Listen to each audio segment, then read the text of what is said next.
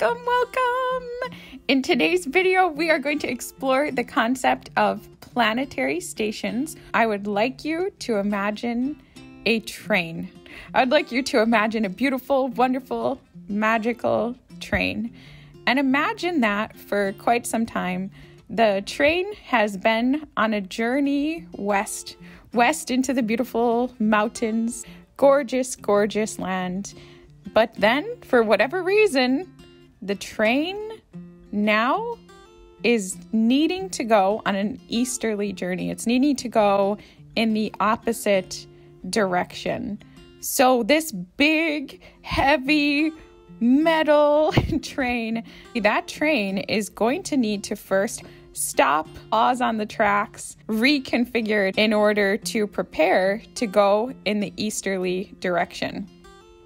Now, normally when we see a train, if you've ever watched a train, I mean, it just rushes by. Like if you stand by the train tracks, it's like, whoa, we normally see the train and we kind of understand the train and we experience the effects of the train. If the train stops on the tracks before beginning a new journey, then we really get to see the train. You can see all the little words on it and you can see every little detail, and really the presence of that train becomes known when it's paused.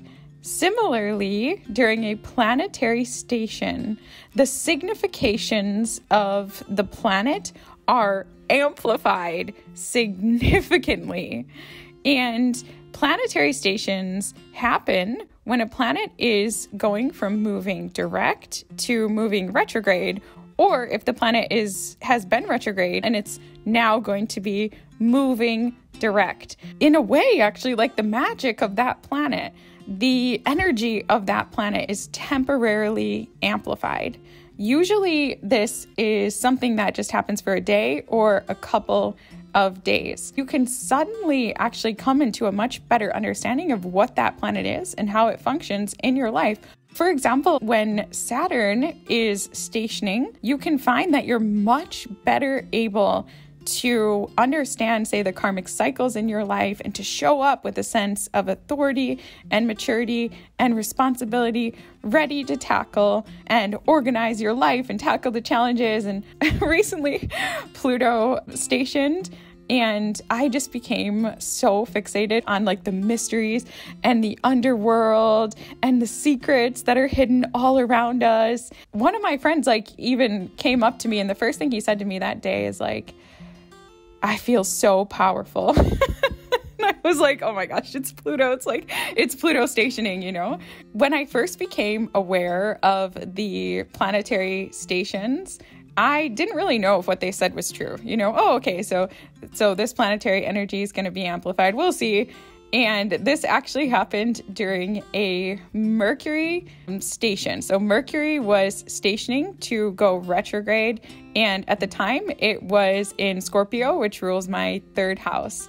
And I have a friend that I talk to pretty regularly. And on a typical day, we would send some texts, send some audio messages here and there as we were going about our work and other things. We might exchange 10 to 15 messages. Mercury, it's literally the planet that rules communication, talking, texting, messaging, ideas, thoughts, words, all of this kind of stuff. And I just started having so much to say to this friend. So I just started recording these little audio snippets. I need you to know this. Oh my gosh, I came across this. Oh, I have this message for you. Oh, this and that, this and that, this and that. And I knew it was a lot, but I didn't know how much it was until he started replying to each and every single one. And at the end of the day, we decided to count, and it was 220 messages. 220 messages. It was 200. I still can hardly believe 220 messages. So it's about 10 times the amount of Mercury juju, as we call it, that there is on a typical day when Mercury stationed. It was on that day that I really came to understand what the planetary station actually was, at least in terms of how it operates in an individual's life. So I just wanted to share that understanding with you guys today in this little video on planetary stations. If you liked this video and have interest in other astrological topics like this, please put them in the comments below. I would love to see you back here again on the channel very soon. So thank you all for listening today. Many blessings to all of you, and namaste.